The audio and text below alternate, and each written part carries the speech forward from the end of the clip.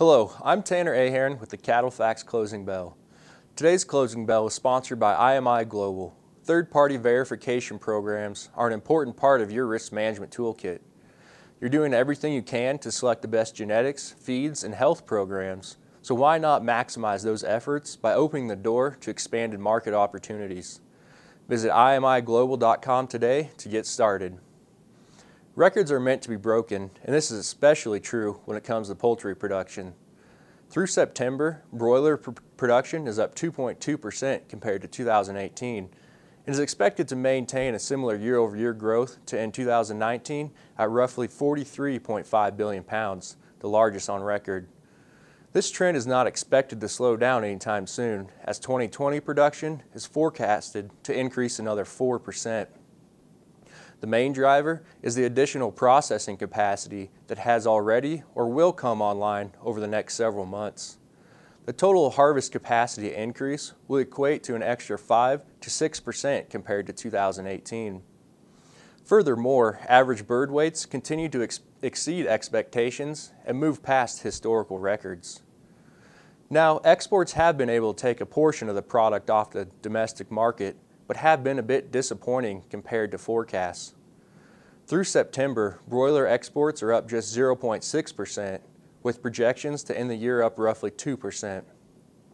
With growing production, exports in 2020 will be even more critical.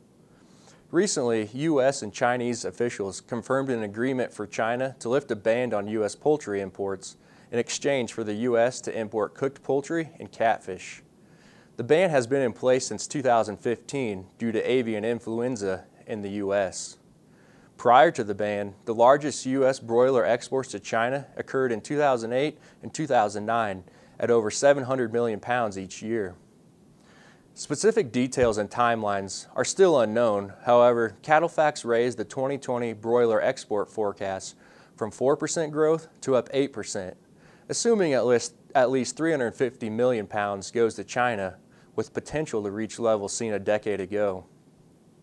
Still, the increase in exports will not be enough to offset all of the production hike, as per capita supplies in 2020 are expected to be record large at 96 pounds.